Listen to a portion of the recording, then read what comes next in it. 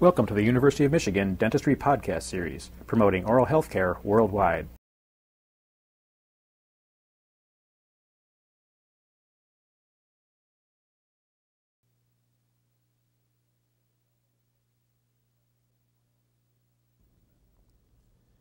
The mandibular final impression tray is constructed using the same procedures as for the maxillary tray.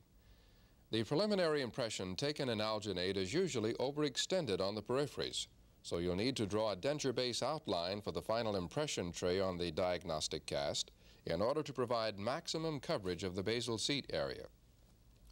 Using a pencil, draw a line 1 to 2 millimeters short of the sulcus depth that was registered in alginate. Give careful attention to the frenula in the buccal and labial areas to provide adequate relief while maintaining the required denture base outline. Because this outline is arbitrary, you will later need to try the impression tray in the patient's mouth, and you may make some adjustments of the peripheries of the tray.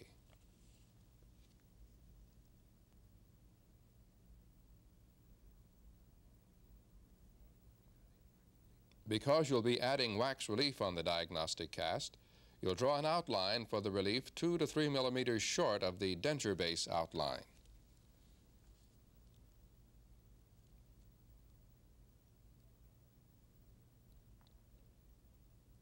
For a better view, we have used a felt pen to darken the outlines. Warm 1 thickness of 28 gauge pink wax and adapt it over the denture base supporting area of the diagnostic cast. The model must be dry for easy adaptation. Minor wrinkles in the wax often cannot be avoided and are considered acceptable. Trim the relief wax to the outline established as the area of relief.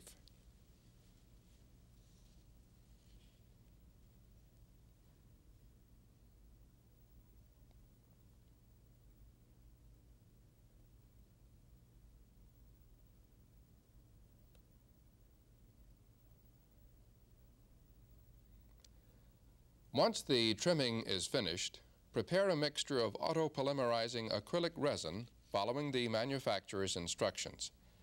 Place the monomer in a cup and add the polymer. Stir the mixture to wet the powder particles and then allow it to set.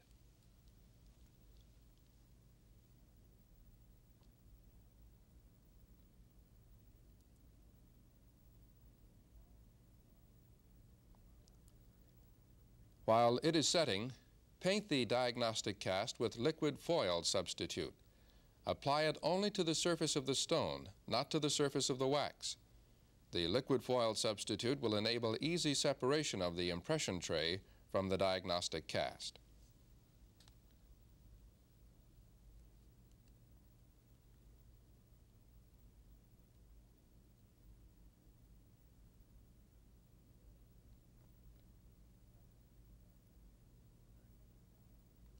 Next, lubricate the thick side of the roller board and the roller with petroleum jelly.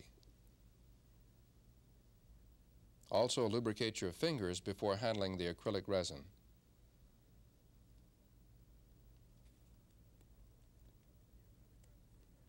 When the acrylic resin becomes doughy enough to handle, remove it from the mixing container and knead it.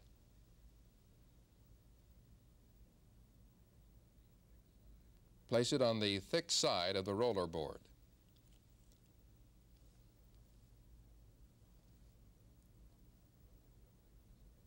Roll it to a thickness of approximately 3 millimeters.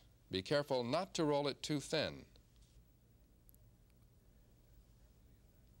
Then carefully adapt the acrylic resin over the denture base outline on the diagnostic cast. Do not use too heavy finger pressure, or you might create areas that are too thin, especially in the areas of the labial and buccal flanges.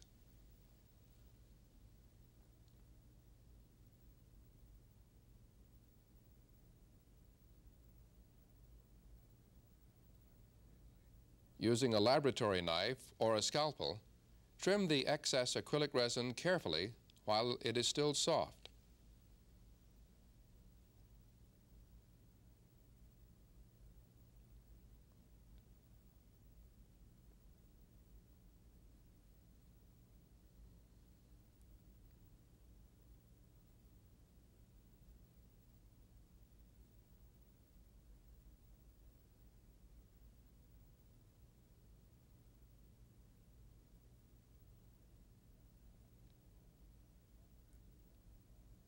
After the trimming, readapt the flanges to the diagnostic cast and set it aside.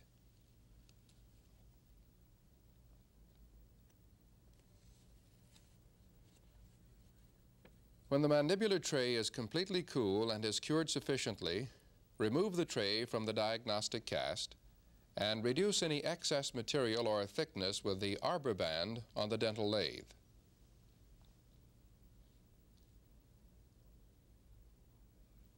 You may use vulcanite or Fisher burrs to trim and adjust the tray. Be sure to relieve the notch areas on the tray of the frenula.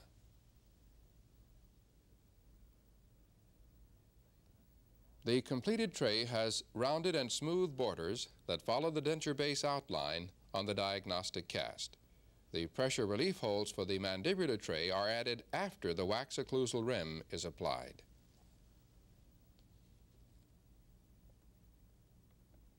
You've been listening to a presentation from the University of Michigan School of Dentistry, which is dedicated to supporting open learning and open educational resources.